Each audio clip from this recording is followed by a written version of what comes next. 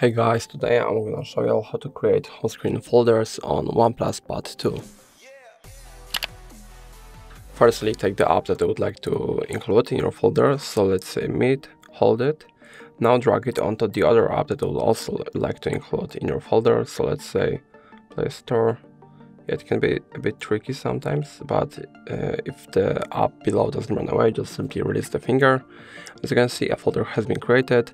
Now if you would like to get rid of this folder, all you have to do is take, oh my god, okay.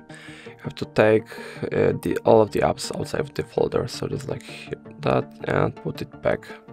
Yep. And that is going to be all. If I helped you, please leave a like and subscribe. And if you have any more questions, please let us know in the comments.